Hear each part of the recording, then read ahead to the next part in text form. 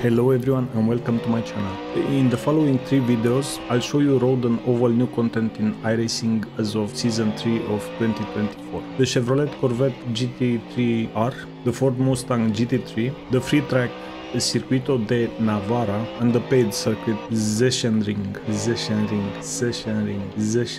I don't know. I'll start with the Ford Mustang GT3 as I think people wait for this the most, and I'll take it for a spin around Sachsenring. The Corvette will be next on the free track Navarra, and then the new oval track and the new cars.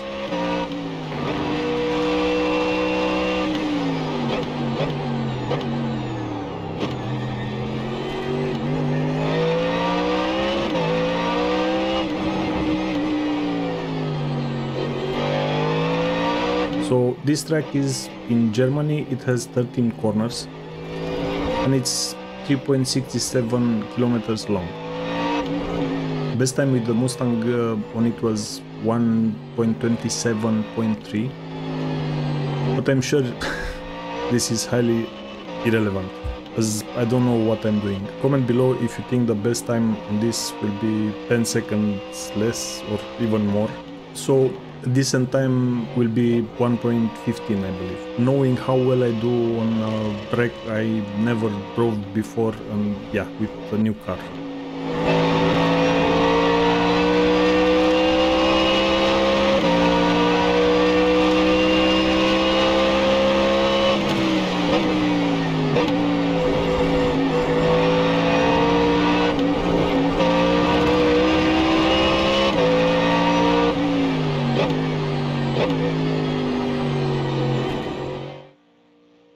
Anyway, the track is pretty hard, the first part at least. The first corner is almost 180 degrees, followed by a wide corner, then another tight one, and so on.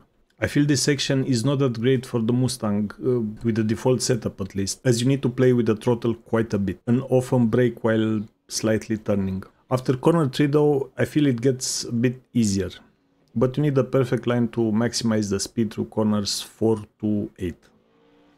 9, 10 and 11 feel they are flat out, nothing special, and it's straightforward from here. The new tracks overall are pretty cool. They are up to iRacing's 2024 standard. 3D curbs, better foliage, they're still not up to the ACC level, but it's better on the new tracks for sure. Grass on the tracks, better texture blending, better decals. I mean, I didn't see any stretched out UVs on the new tracks, and the rubber on the tracks and curbs are painting a pretty clear and nice racing line for you to follow.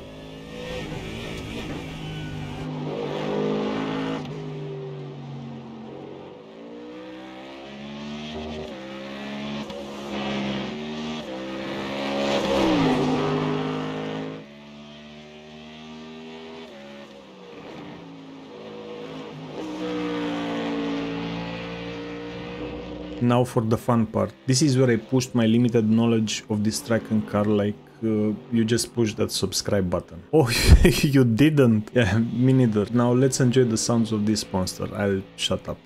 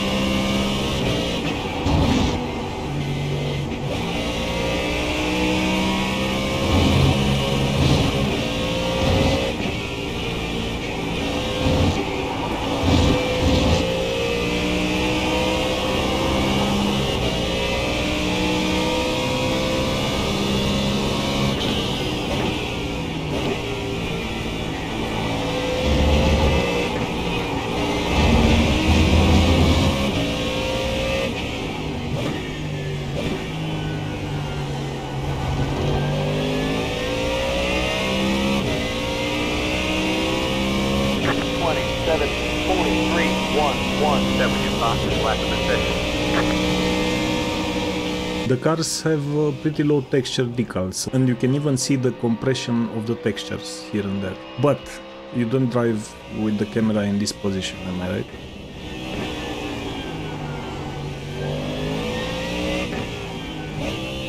As for the handling of the Mustang, this car feels very oversteered to me. It's pretty hard to keep it moving forward if you accelerate or brake without having perfectly straight wheels. I know this is normal, but it feels accentuated in this car. I didn't have these issues driving the Corvette, for example. Stay tuned, I'll upload that video next. Until next time, thank you for watching, take care and see ya.